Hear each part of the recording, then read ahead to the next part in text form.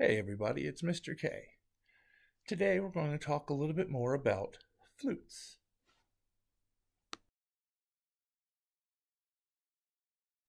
Now in the last video we talked about some of the older types of flutes, including this Native American flute that I have at home, right?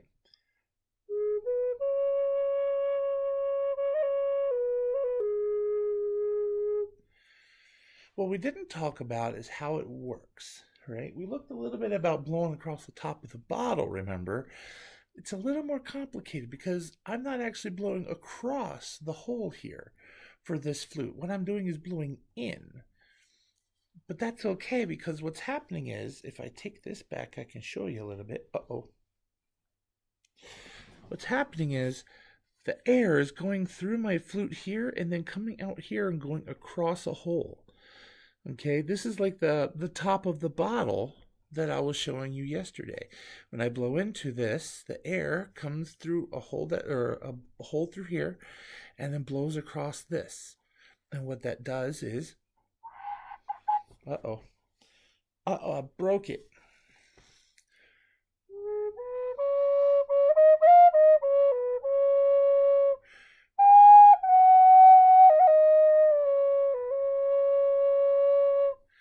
It gives me that nice little whistle sound.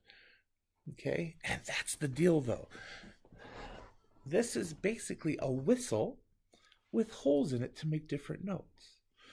Now, again, I blow into this one, and the air blows across here. On the flutes that we see today, you actually blow across what's called a mouthpiece.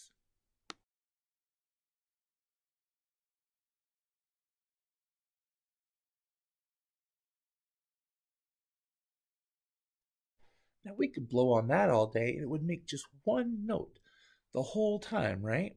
That's why we have all those little keys.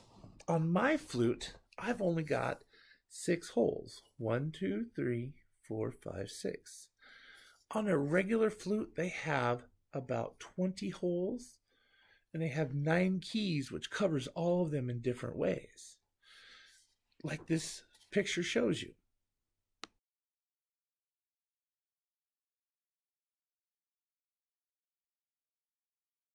And again, all those different buttons that we use, all the different combinations that they use to play them, okay, can make a whole lot of different notes, from the very low notes that we hear on a flute to the very high notes that we can hear on a flute. So down below today, I've got some videos that you can watch, and also obviously some moving activities. One video that I think is very interesting is the one of how they make a flute. Okay, it's the one of how they make the metal ones, and they can be different colors like this picture shows you.